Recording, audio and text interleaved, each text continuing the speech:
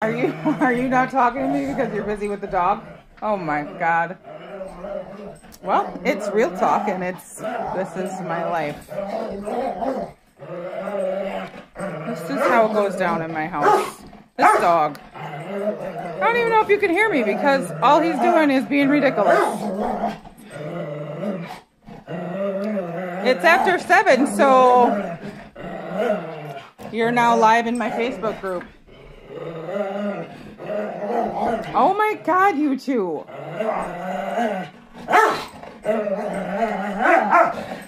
Oh, sweet Jesus. This is my life. Yeah. Do I want this? Well, I want to be playing. You're the one who started it. Oh, Lord, he's so old. These two are ridiculous. And they both love it. One acts like he's old. And he's not. Yeah, that'd be you. Not the dog. Not the dog. That dog is younger than what they told us. Oh, I have my own pain, sir. Okay, well,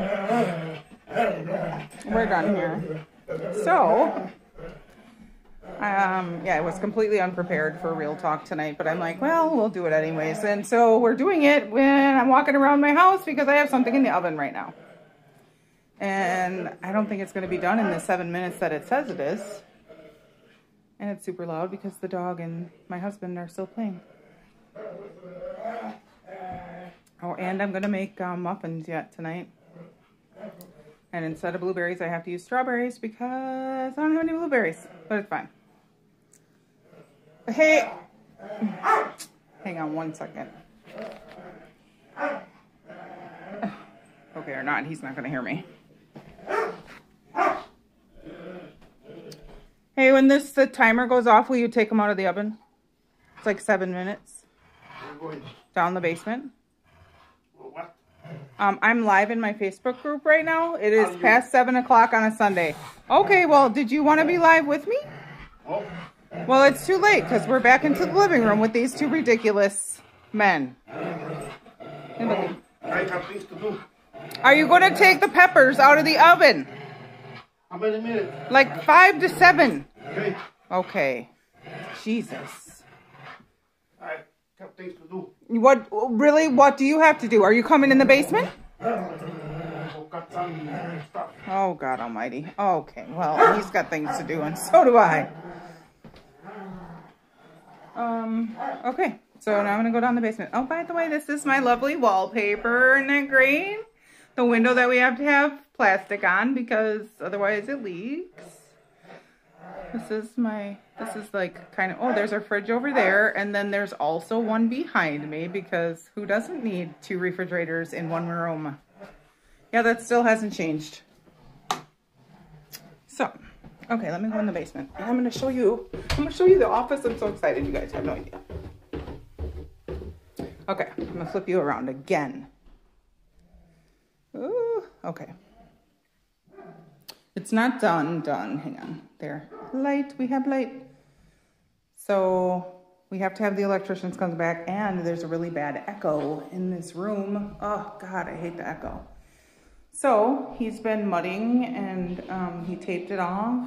He just went and bought some primer, actually, so he can prime it. But, yeah, some of the lights aren't even in. We have 2 lights. And they're not actually in correctly. Oh, I see what he did here. It looks like he spilt his coffee all over too. So we have a water shut off there for the outside. And the inspector said we had to have a valve, so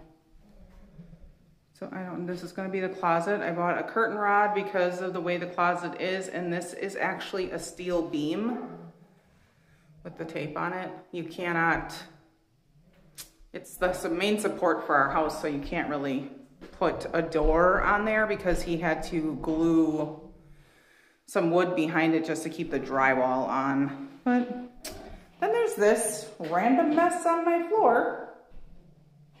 He spilled something and just left it there because the dogs don't come down here, so he can't use that story. Anyways, I'm excited. I'm excited for it to be done because it's my space. And I gotta turn lights on again. They're still up there being ridiculous. And I went out of the house today with my faux hawk. Oh, there we go. With my faux hawk, and the wind, I mean, we're still doing pretty okay. But I did put some shit in there to hold it up because obviously when you have hair like mine that's super short, you have to. I also am going to have to plug in my phone because otherwise it's going to die. Oh, the joys of being completely unprepared. But it's a full moon and I just wanted to talk about it. So that's the reason I decided to go live. Because of the full moon. And I'm sorry that I'm just like throwing you all over. And now I have to try and get my phone case off. Which is going to be a really fun time while you're actually on the phone with me. But you know, things could be worse. Hang on. Let's see how to do this. Hi, how are you guys all doing in my phone? Oh, see, and then I interrupted my feed. That's great, isn't it? That's so great. I don't even know what you're going to see behind me. I wish I could sit over there. I'm not prepared to sit over there. Oh, Jesus, and that's the volume. Okay. Oh, there we go. Some semblance of normalcy. And, okay. Okay. There, I'm nice and bright. Oh, there's the comments. God, I love how Facebook is so stupid sometimes. Okay, so today is a full moon, and so I don't know a lot about like full moon rituals. I don't do a ton of full moon rituals just because I'm not that girl. You know, I really wish I could say I was that girl sometimes, but then I'm like, you got to kind of own who you are. So owning who I am means that I don't do that. However, God, I look oily. The hell? Anyways, the thing that I did learn from my shaman about the full moon is it's very powerful. And if you want to set intentions of like, you know, like you would any day, like you would say, you know, I'm getting rid of, you know, these hurt feelings or whatever, or people do like where you write everything down on a piece of paper, things that you're getting rid of. You recite them out loud, burn the paper under a full moon, that sort of thing. Like, I don't really do any of that. I mean, I don't have to on a normal basis anyways. But I can tell you, when my husband and I were moving, we had been looking for a house. I think by the time we ended up moving, we were looking for a house for 9 months. So just imagine how many homes you see in 9 months. In 9 months. Oh my God, we had looked at so many homes. And then because when we moved, the market had skyrocketed, much like it's honestly terrible for buyers right now. Because the houses are going off the market so fast you can't find one. So, but what I did was, my shaman told me to do, she said, write down exactly what you want. You have to be very detailed, very specific. Write down what you want, and then you recite it under a full moon. Every full moon. Like, I think I did like 3 or 4. So it was another, from the time I talked with her, it was like another 3 to 4 months before we actually found the home. And I thought it was crazy. I thought it was like, this is the stupidest thing ever. But I can tell you that when we found the house that we live in now, I have everything that I asked for. Well, actually that both of us had asked for. Except for a master bath. Not bad. I will take it. So I wanted a 2-car garage. I wanted a ranch. Well, Miguel wanted a ranch too. And I wanted my garage to be attached. I wanted a fireplace, and I wanted a master bedroom. We have a master bedroom, technically. Our bedroom is humongous, but it doesn't have a bathroom in it. There is probably you could probably put a bathroom in our bedroom because it's so big. But then what you do then is you shrink the actual bedroom. So then you'd end up with just like a 10 by 10 or maybe like a 10 by 12 room with then a small bathroom, because you can't put a full bathroom in. And actually, I think we were talking about it at one point, but the way that our furnace is in this house, I think we'd end up having to move the furnace if we wanted to put in a bathroom. So it's a whole lot of blech, so we're not doing it. I'm just so excited for this stupid office to be done. Let's see. So as you know, had the supervisor interview on Friday. We still don't know anything. I don't know when they're going to make a decision. It was just, all I know is soon, which to different people, that means something completely different. I'm glad it's over. I was surprised at the questions. They were pretty intense, I thought.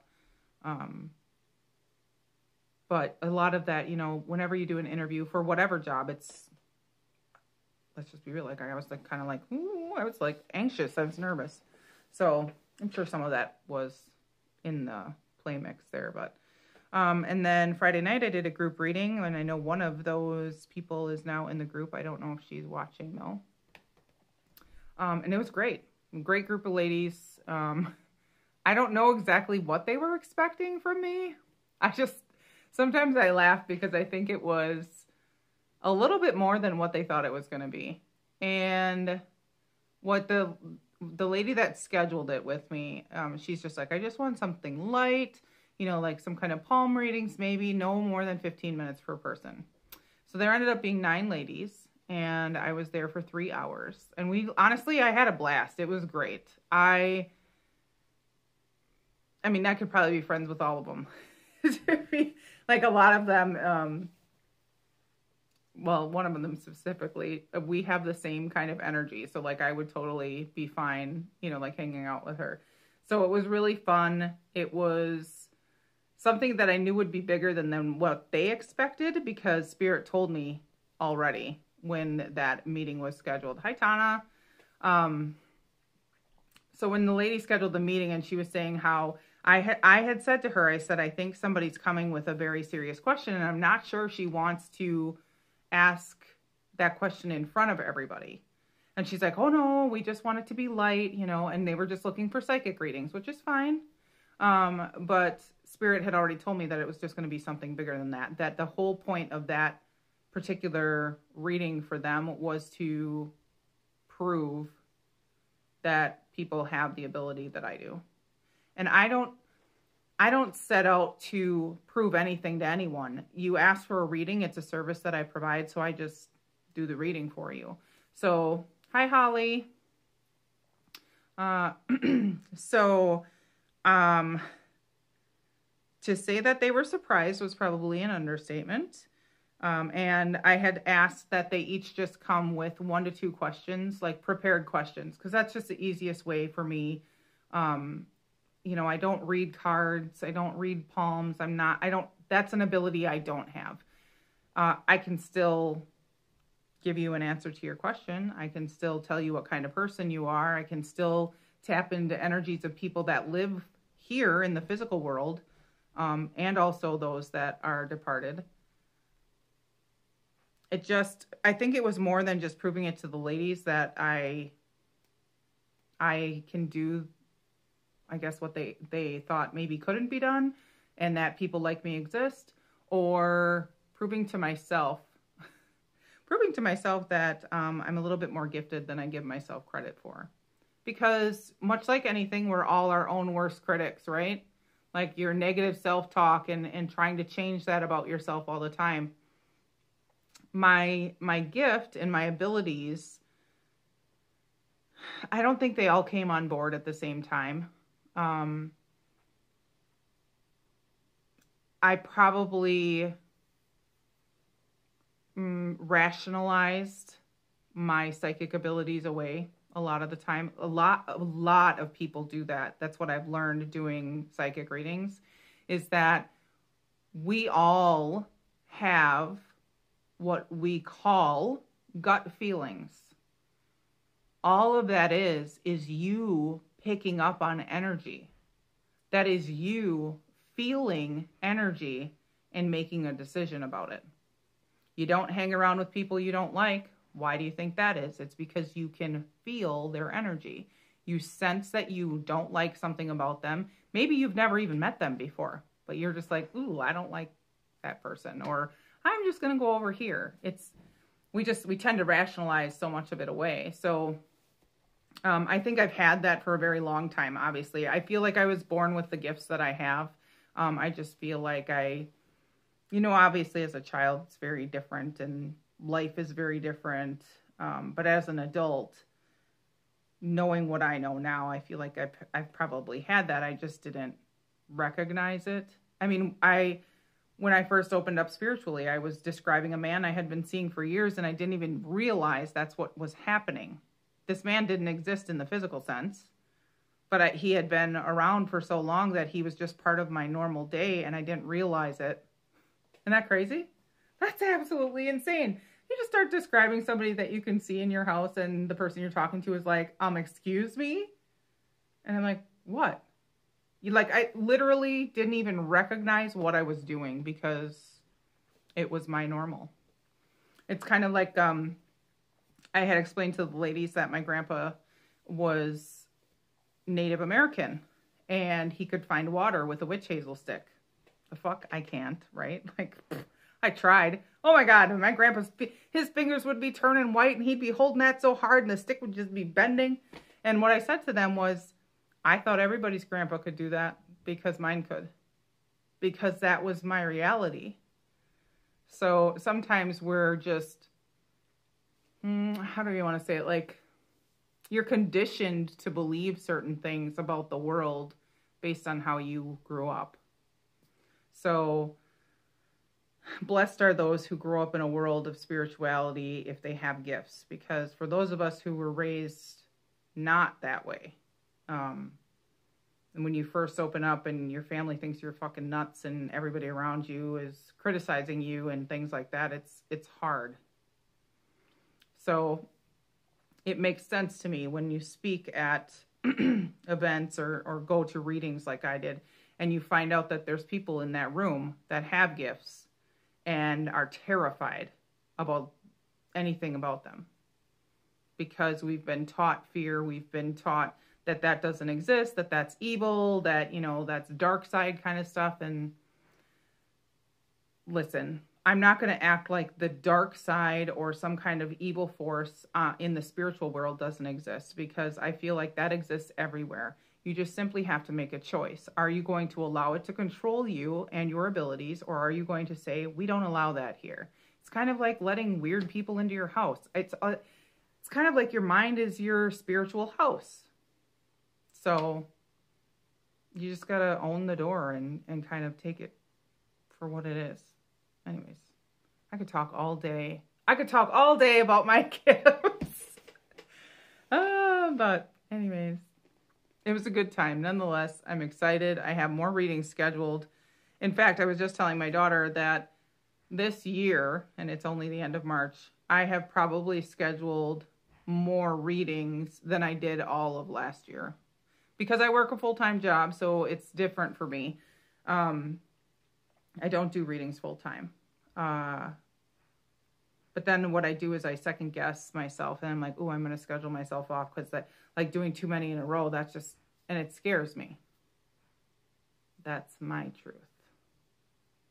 Sometimes my truth really sucks. Lord, so there was a situation today, interestingly enough. We were talking about my ex-husband, my daughter and I. Setting boundaries is good in physical, emotional, and spiritual realms. You're 1000% correct, Holly. I agree with you. It's like necessary. Like you have to. There's no other option. Because I just don't tolerate any bullshit, regardless of where it's coming from. That's the way I look at life. But anyways, today Erica and I were talking about my ex-husband, who's her father. And he was abusive. He's part of my story, obviously. And we were talking about like memories and healing. And I said to her, I don't believe that healing ever actually ends here, because you get through a certain part of your life or your past, and all of a sudden you have like another memory that you maybe suppressed, or, you know, the thing that you just worked through was always at the forefront, something you were trying not to think about because it's so tragic and ugly and gross, or whatever word you want to put on it. And then you get through that, and then all of a sudden you're just hit with something else. And, it's so, I don't know, like just when you think you're fucking over it. I'm not over it. Nope, I'm not over it. Holy crap. I lived through some like really horrible things. And there's that part of my mind that is telling me that, you know, because I believe that everything happens for a reason, but there's that part of my mind that's telling me, like, you chose it. Yeah, on some level I did, but oh my God, I didn't deserve it. And I think that's where my, my disconnect is.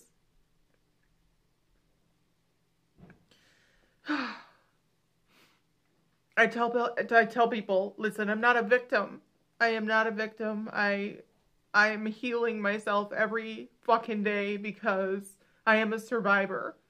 I am a domestic abuse survivor, and that's where I'm going. I need to process through some of the things that happened to me, because the crazy part about living through abuse is you don't know how bad it was. You get so used to using reverse psychology and trying to keep yourself safe that you don't really realize how bad it was until you talk to somebody else. And you say those things out loud.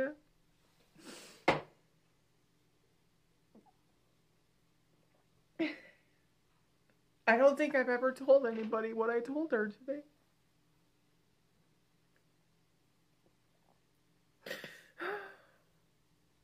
I don't know that I've ever said it out loud because I feel like I can't breathe right now.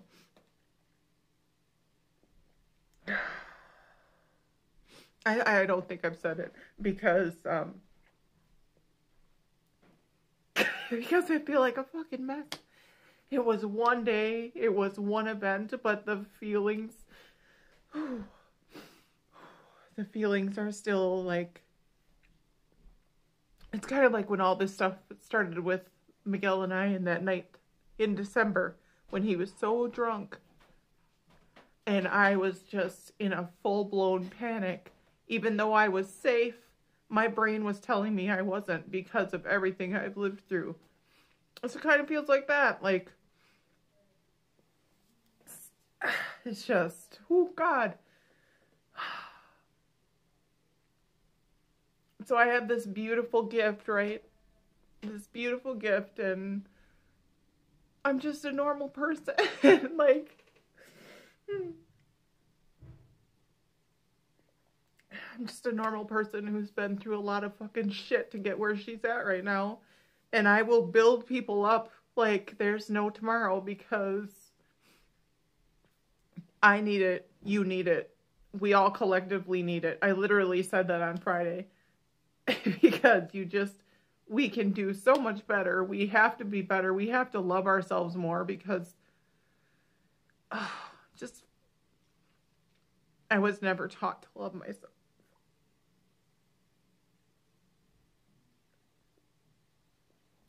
And I just, I want people to know that it's okay. And the best thing you can do is love yourself so that you don't make those choices again. And choosing yourself is fucking hard. I've told you guys that since I started all this in October, to consistently choose yourself over and over and sit in this toxic pain to process those emotions and to work that out. So I'm sure that another memory will smack me in my face, but you have to feel it to process it. You can't keep ignoring it. You can't eat it away. You can't drink it away. You can't have sex with 100 people to get rid of all of this stored crap. You have to feel it and work through it, move it through your body so it stops coming up. I know too many women who do everything I just said. My addiction is food. I know a lot of people that drink, and way too much, because that's how they numb the pain so they don't have to feel it. Or the ones that go from relationship to relationship, if they even really are relationships, or if they're just fuck buddies, for lack of a better word, because they're just trying to forget the last guy or the last relationships or the last female. It doesn't matter the sex. It just, we're so busy numbing the pain that we're never processing it. And for me, that's how it works. I'm not going to tell you that you need to do that. And I tell people that during readings too. Like, this is what I believe. And my belief system has completely changed since I started being able to talk with spirit. And I've said that before too. But I don't expect people to believe what I believe. I'm not telling you that you need to process things the way that I process them. There are many therapists that can help you work through things. There are friends that can just sit with you while you cry it out. Like, you just do whatever works for you, is what I'm saying. Good grief. So much more of my story has to be written yet. And it just, like, I could probably write like 3 books just up to this point in my life about all of the crazy stuff that I've gone through and all of the choices that I've made for one reason or another. Even ones now. I have chosen, like, I have a friend who is struggling with money, and I've been there. I have lived off of public assistance, and thank God I had a grandma that had money when my car would break down or whatever, because I couldn't afford to fix it myself. And I have been in a job now for over 20 years that I haven't always liked, but I chose my hard, and my hard was keeping the job that I don't always like, because I refused to live in poverty again, because that was worse. So I don't know many people that absolutely love the job that they do, or that they have never had a hard time in that job. But that's the best comparison. Like, those are some of the choices. Like, you pick one thing over another. And for me, that's what it was. Like, that was the most recent example. But choosing to stay in my marriage, knowing that we have significant problems in which need to like work through or resolve, that probably will never be resolved, because staying here gives me choosing myself. It gives me that lesson that I didn't learn the first time around because I was too scared. Because, like I said, choosing yourself is hard. Owning your truth and who you are and why you do the things that you do is not always pretty, but it's just so ultimately worth it. I don't know. To be able to say that, like, that I love myself. I love myself now more than I ever have in my whole life, and I'm going to be 46 years old. But you know what? I got the chance to figure it out. Not everybody gets that chance. So if you get the chance, figure it out. Try your damnedest. Read some self-help books. Listen to podcasts. Meditate. Do something. Because, God damn it, we're worth it. All of us. Anyone watching this video right now, we are all fucking worth it.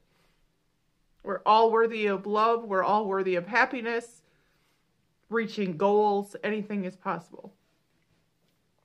So anyways. Sometimes you just gotta cry it out, man.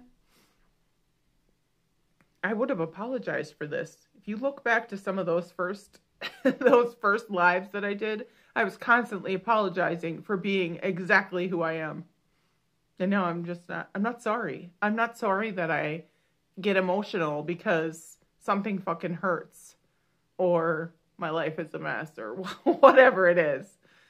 It is what it is. And I think that if I were to tell one of you to do a live about your life, that I might just see the same thing. And it's okay. Everybody's learning curve is different. Right? I mean, I've been married. I got married to my ex-husband. What? Who does that? Oh, crazy people. That's who does that. Oh my God. And it's not because I don't love him, because I do. I'm just being honest. I mean, I probably will forever have love for him even if we weren't together. I've spent half of my life with this man. Dang near half of my life, it feels like. I'm trying to think. When I met him, I was 21. So, oh my God, I have all of these. I have all these, like,